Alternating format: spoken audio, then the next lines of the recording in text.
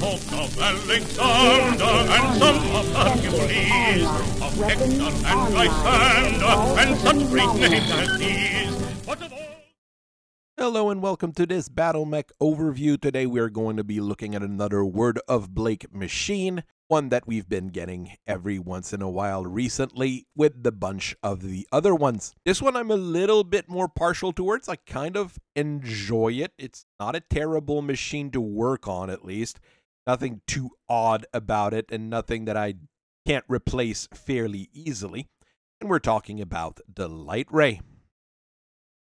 Scout is one of the most important roles on the battlefield ever since Battlefield started, really.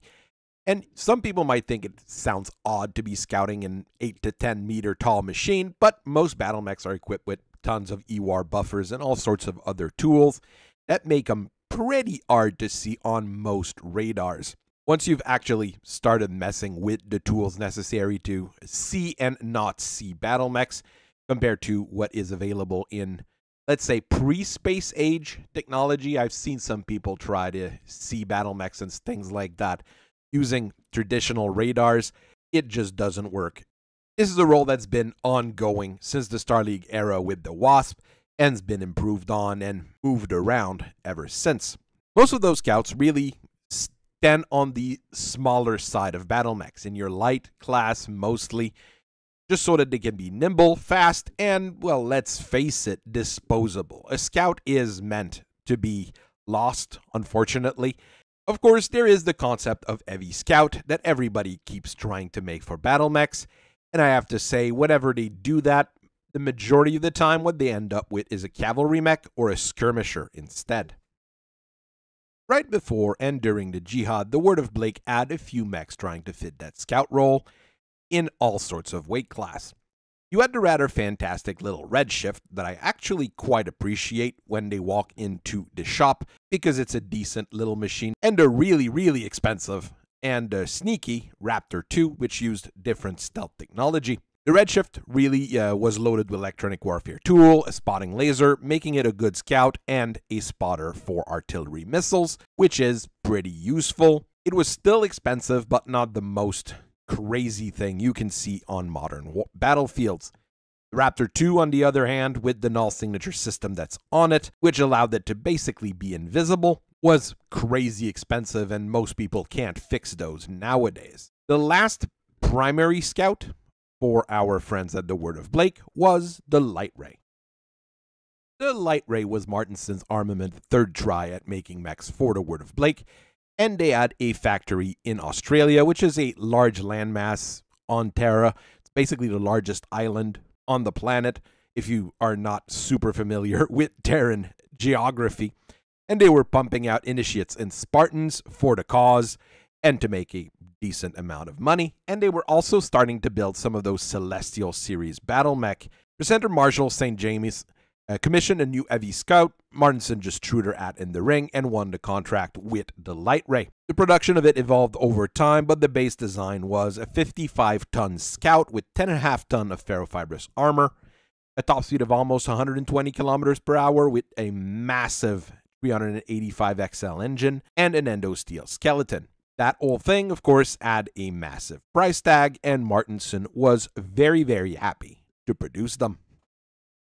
The original Lightray came out during the FedCom Civil War, so quite a bit ahead of the Jihad, and it kind of reflects the technology of the era. The real first of was actually the LGH-4Y, which is actually rather rare, but it cemented the early design using a Tronel 13 large pulse laser, a pair of diverse optic ER medium laser, and a diverse optic small laser. This one also had a pair of 2-tube SRM launchers mounted on it, which gave it some crit-seeking capabilities. The thing is, the one that actually reached mass production was actually the LGH-4W, which uses a targeting computer instead of those SRM tubes, as soon as the Word of Blake stole the technology from the Federated Commonwealth. There's another variant in that same era, which is the 5W, which takes out the large pulse laser to replace it with an ERPPC, to give you some range instead of precise firepower.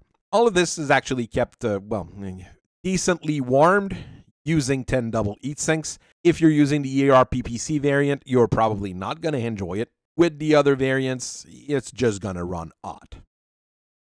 For the glorious Holy War, well, Martinson started building more era-specific designs featuring a C3i computer, since that was what the Word of Blake really liked. This basically replaced the targeting computer on most of those more modern models. The 6W is an evolution of the 5W, with an ER-PPC and 3 ER medium lasers as primary weapons.